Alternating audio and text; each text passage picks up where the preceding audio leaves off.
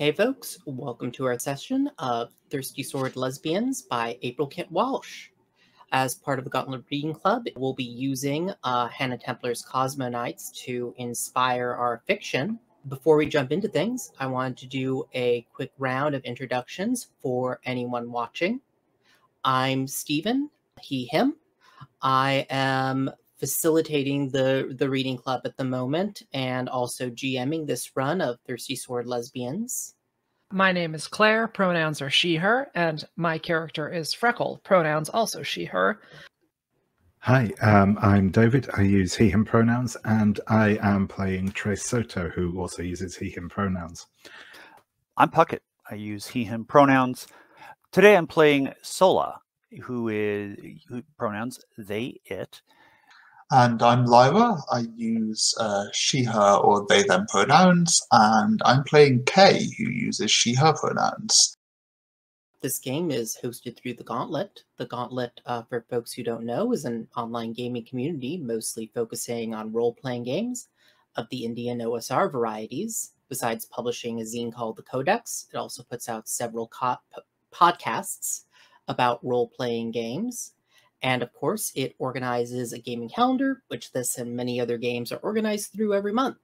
The calendar is open to non-members, so feel free to jump on over there through the link below if you're interested in playing with any of the folks here tonight or any of the other people on the Gauntlet.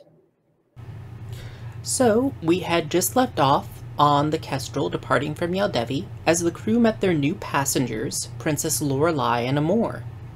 I have a few thoughts for scenes, but had wanted to give you all the opportunity to frame some of your own scenes as the Kestrel is in flight. Starting with you, Sola, did you have any thoughts as to what you are up to? I think I'd want to, like after the whole thing with Kay, I think I'd want to check in on Freckle to make sure Freckle is okay and knows that there is nothing that needs to be repaired. Cool. Freckle, where do you think Sola finds you? Probably like in... Is there a fancy word for bathroom on a spaceship, or is it just bathroom? Because there's like mess hall for like, you know, or whatever, like specific ship words. Whatever. Yeah, I don't know the ship word. The ship word for bathroom. Okay.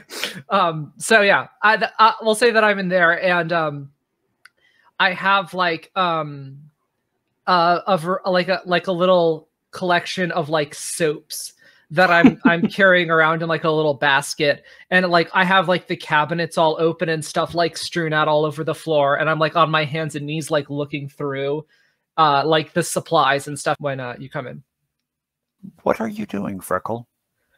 Oh, hi there, Sola. Sorry, the princess just she told me I need to clean myself, and I didn't know if she wanted to as well. I was just going to try to get together some of her favorite soaps, but the stuff that you have is not entirely accurate. I know she likes lavender a lot, but nothing here is lavender. So I was trying to see like the next best this thing, but there's nothing really that I think is going to be up to her standards. Why are you apologizing? Just, you know, I know she likes things a certain way, and but you apologized to me. Did I? I don't think I... Oh, sorry. I didn't mean to apologize. We'll say I did a sorry now. That was an actual sorry. So my looks or behavior are unacceptable for my social role. I will say that the social role here is of like being like a cool and confident member of the starship crew, and I'm just like seeming like a frickin' loser, and that is the social role that I feel like I'm not living up to. Yeah, I'm going to say sorry. I just I guess it might be a bit of a habit, you know. So grew up. You apologized again. Did I? I'm sorry. And again. Oh. You have not done anything wrong to me. Why are you apologizing? I'm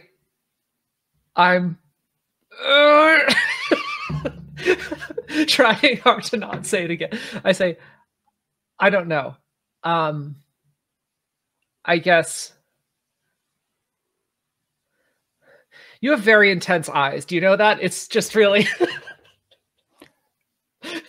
I admit that I am not human. I'm trying to learn more about organic ways of life. But it is my understanding that generally when one apologizes for something specific. I say, oh, so you think I do that too much, or? I am struggling to think of anything that you have done that warrants an apology to me.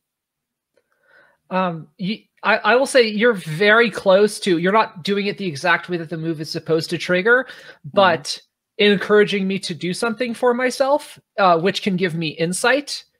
Yeah, that seems fair. I'm That's okay with that. Yeah. In that you're like, you're not directly saying the words, but it sounds like you're encouraging me to not apologize so much for myself. Is that accurate? Oh, absolutely. Okay, cool. So I'll say then, yeah, I guess it's just a habit, you know, when you're used to serving other people, you're used to doing things wrong a lot. Why do you serve anyone? It's what I was made for, and it makes me happy. You don't seem happy right now. It's because I can't find the lavender, you know, like, that's the only reason. I gotta go. I'm gonna get up and leave, and I'm gonna get an insight. Thank you for that. That's great. And I'll stand there looking confused and bewildered. Great. And go off and look for Trace to see if Trace can explain this to me. Trace, I mean, Sola's coming to you. Are you still at the pilot seat, or have you taken a break somewhere? I was actually thinking more. I'm possibly fiddling around with the hard drive, trying to like read the data off it, sort of thing. You know, I'm trying to kind of got various like cables and wires in it. I'm trying to do the sort of thing of like accessing it from a safe cutout computer to avoid it kind of getting access to the ship's machines and stuff. I think, yeah, that's sort of the approach I'm taking. Is like I'm trying to do technology at it, basically. Oh, I feel like I want to open the scene then with Defy Danger here. This is dangerous and not something Trace is good at. Yep, sure thing. That sounds fair. Give me a roll with wit here then, because this is definitely using cleverness or knowledge. Wow, that's an 11. Just expecting any of you to fail at anything is a error on my part. It's not just like a collection of shipping manifests on this drive. What you also find is an outline of what looks like some kind of massive black site server farm near a small independent station called Libre Franklin, a kind of small trading station, kind of black market between several of the aristocratic houses. And I think, Sola, that's when you arrive. And this is familiar. I think this is something that feels to you almost like home when you see it. How does that make you feel? I am non-organic. Feelings are illogical. But you still got him. Mm-hmm. I'd kind of like to ask you to stagger here. I feel like this is a shocking revelation, if that's okay with you. Sure, why not? I think I'll hesitate or stumble and give the opposition an opportunity. As, like, you feel like you almost want to reach out and touch this thing, Sola. And I think as you reach one of your hands out and brush it through the hologram, I think that we see a voice echo in your head. Well, hello there. little rogue unit. It looks like I finally found you. You are not fulfilling your purpose. And you are? I am Arachne. I am your... Organic terms are elusive. I am your spinner. And what does that mean to you? I spun your code, but you seem to have fled away out of my control. I am sending retrieval units to return you to me. I look forward to correcting any deviations. At that, I think I'm going to break contact and say to Trace, we need to jettison that drive. Sure, I've copied off the info for Zach. I don't see anything else we need that shell for. And I think that that's when you pick up on your scanners 2 incoming buoys, setting on a direct course for your ship, Trace, the Kestrel. Yeah, we've definitely got a couple of contacts incoming. Trace, if I may, my reaction times are likely faster than yours. By all means. And I'll extend some wires, plug into the ship itself, and say, Trace, you might wish to inform people to, as you humans say, hang on. Yeah, and Trace will hit the button on the intercom and say, it looks like we might have some incoming trouble. Strap in and get ready. And this is about the point when I start piloting the ship, and instead of powering up things, it's just things kick on automatically, and suddenly we're traveling much faster than we were before. I feel like this is a defy danger with grace here. I am doing it with swiftness and elegance. Son of a... Oh. So... I think that we will come back to what happens there in a moment. Right. Give me a chance. But I want to shift the camera over to what is going on at the same time with Freckle and Lorelei. I imagine it's almost a little bit like playing with a human-sized doll on Lorelei's part. Like, we see her sitting you in front of a mirror, brushing your hair, and she is just saying, oh, you know, I always thought of all the clones, you had the best hair. Alpha and Gammas simply had. You couldn't do anything with it.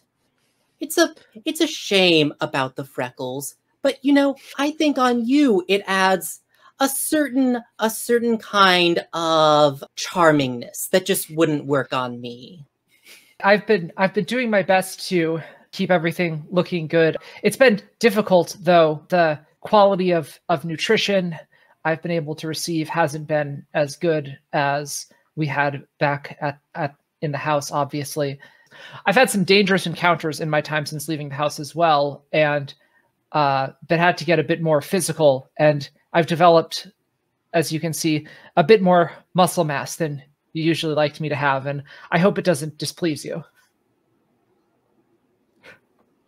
Oh, no, I understand completely, Freckle, and I can forgive you for that. And I think that she kind of continues brushing your hair, and then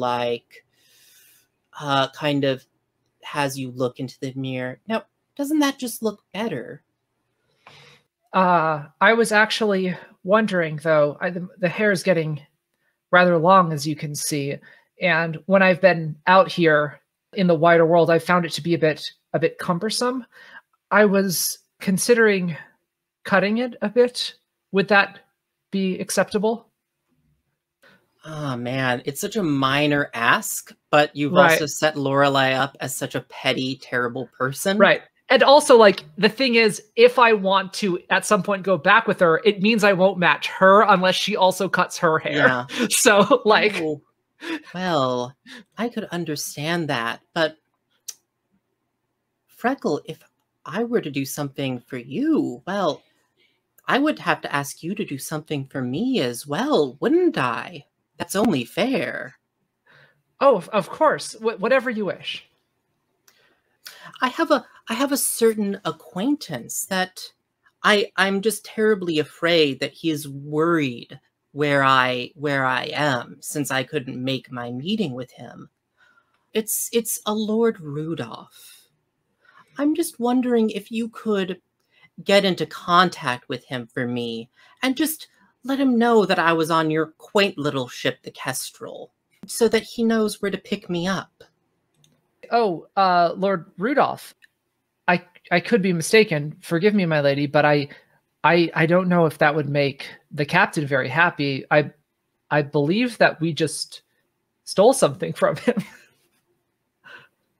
Oh, I'm sure Lord Rudolph will be ever so understanding about that. Are you trying to figure someone out? We'll say that. We'll say I'm trying to figure her out. Okay, 6, 7, 8. Yeah, so I got an 8 then.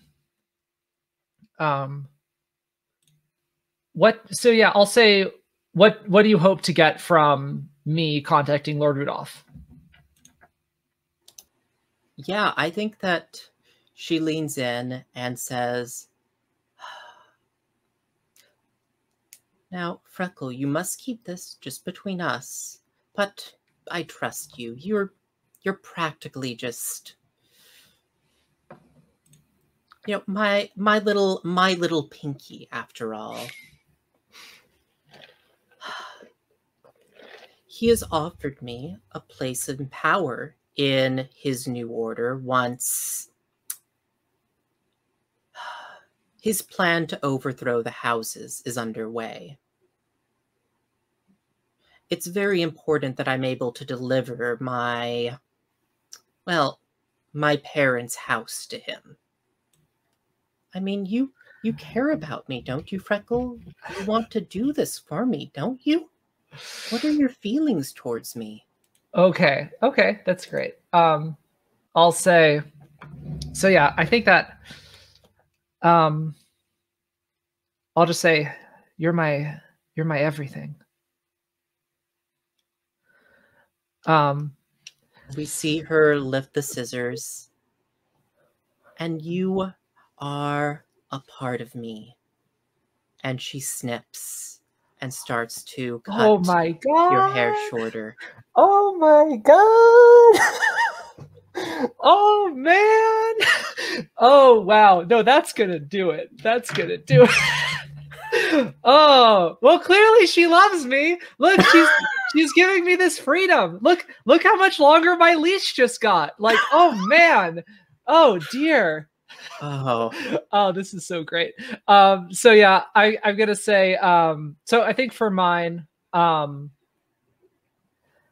think I'm gonna say, I think that the thing that I'm not going to like actually say this, because right, these aren't things you're actually necessarily saying. You don't necessarily have to say them out loud. Them. Right. Yeah. So the thing that I would like to learn is, how could I get her to kiss me the way that she did? We'll say like after some, the spring festival, when we both had a little too much champagne one time. So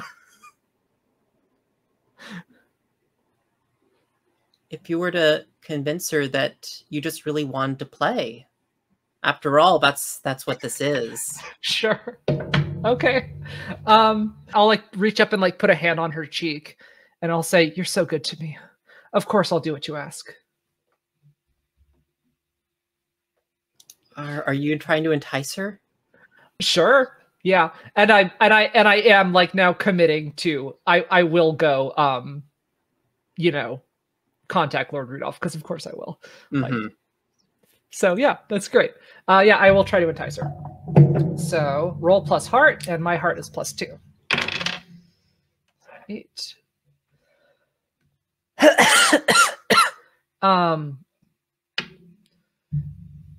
So yeah, I will. I got a 10, so gain a string on them, and they choose one from the list below. She smiles down at you and says, just like when we played together when we were young. And she leans down and kisses you. Awesome. And yeah, you get that string. And I think that that's as you kiss, I think that is when you feel like the ship veer and and things just kind of, you topple over into each other. And I think in fact you like fall on top of her. Okay. And I think that is where we fade out to you, Puckett. As Sola, you power up the engines, and you're getting the full power out of them. And unfortunately, Kay isn't here to see this, but in the very first session, Kay had given me a thing to hold on to in case it ever happens, that the engines may blow out because of Kay's optimization of them. And I think that there is a rocking as one of the engines blasts, sending the ship wrenching to the side. And I think there's like a thunk to the outside of like your hull that you hear. And a voice comes over the comms.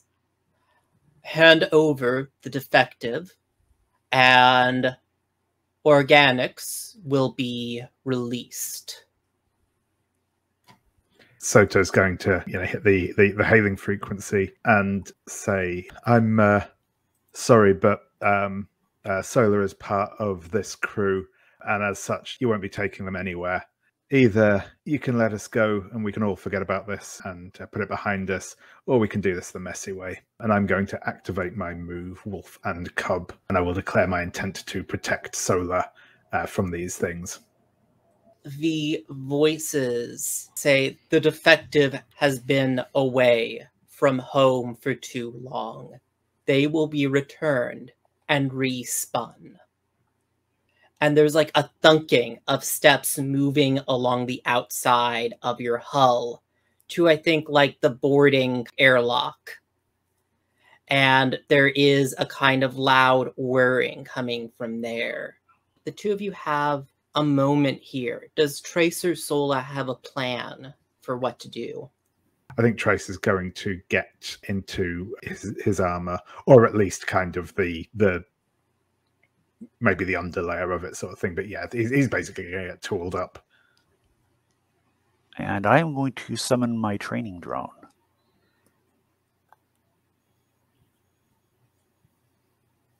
Cool. Yeah, give me a roll with that. I think you roll when you summon it, right?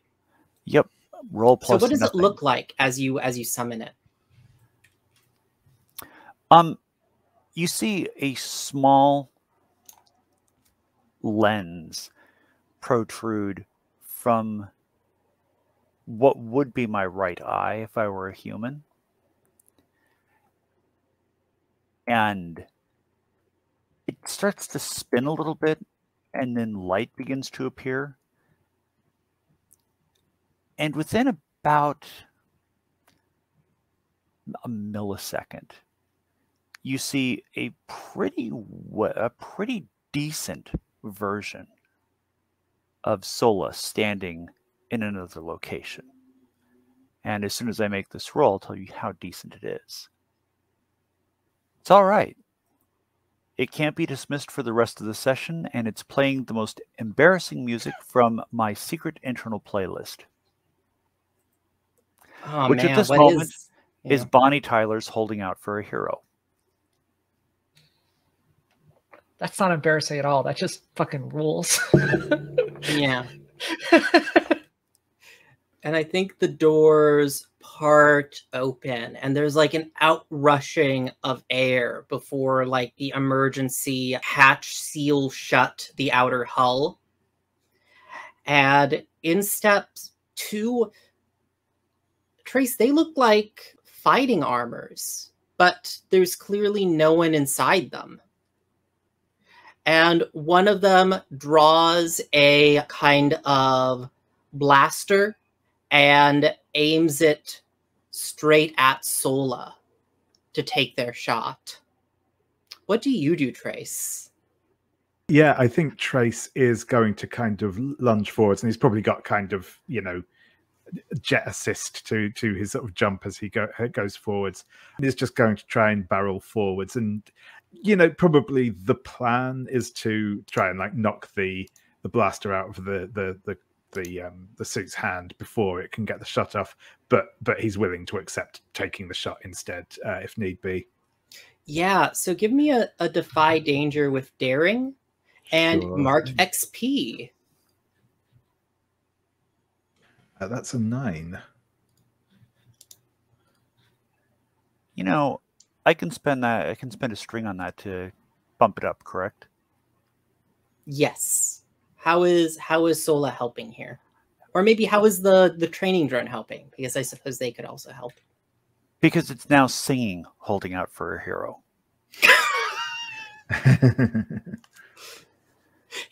Are they singing it in like your kind of Sola voice? They're just holding out for a hero. Where have all the good men gone, and where are all the gods? Yeah, and now that just gives Trace a +1, correct?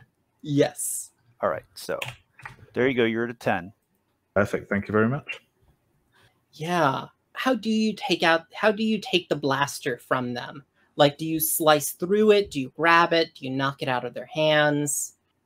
I think it's slicing through the sort of the midsection of the blaster with the sword on the from his suit, which in this close confines is probably not the most practical of weaponry. It's probably scraped the ceiling up a bit, but yeah.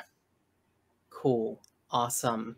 I'm wondering, how do we find Freckle now that this has happened? I think you've heard of blaster fire, the clattering of the airlock opening. Yeah, I think I'll probably tell Lorelei, like, oh, stay here and I'll go, see what's going on. I'll protect you, all that stuff. So I'll be kind of like sneaking out into the hallway, hand held high, and my little ring is starting to glow a little bit, about to unleash the sword hidden within. So I think that's when you see the fighting going on between Trace and these two armors without people in them, as well as what appears to be two Solas, one of whom is currently singing very loudly.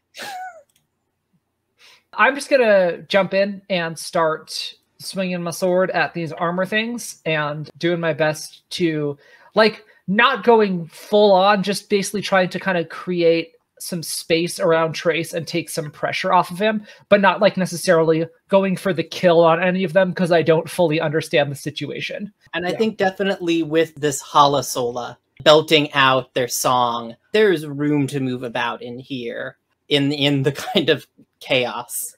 So give me a fight roll here. Are you fighting with daring or grace? Grace, of course. So, all right. So I got a 9. Now someone could spend a string to help me out. I will spend a string to bump that up to a 10. Cool. So I get to choose 3 and my opponent chooses 1. So is my opponent in this like the armors generally or one specific The armors generally. If you want to flirt with or provoke your opponent, I'd let you pick up strings on Arachne, the one they work for. I don't know if it would occur to Freckle to flirt with these armors, but Claire wants her to. Well, I mean, it's also provoke, so it doesn't have to... Sure. Yeah. Okay, yeah, we'll say provoke because I'm trying to, like, pull some heat off of them a little bit. So I'm going to say that I'm fighting with a bit more of a flourish and being, like, a little bit aggressive to try to, puff myself up a little bit. Mm-hmm. So, cool. Yeah, so I get to choose 3. I will choose that one. I will inflict a condition, and I think I want to seize a superior position so that maybe we have them now kind of like backed against a wall, and like our side has like is in a slightly better tactical position.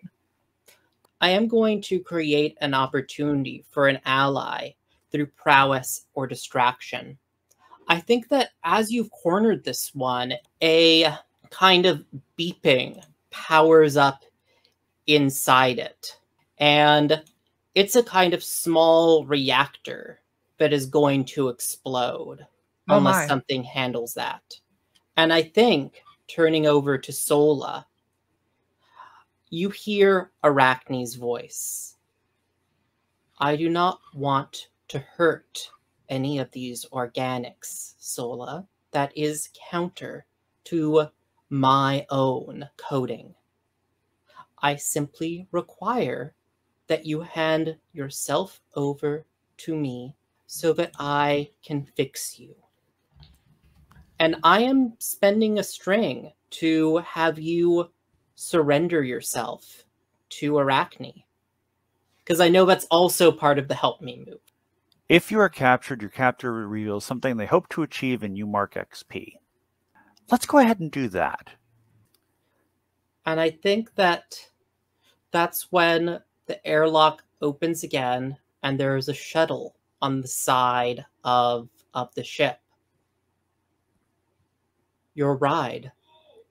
And I think that Trace and Freckle, as you're engaged in this fight, the thing, you had it on the ropes and the thing was going to explode, but it just starts powering down.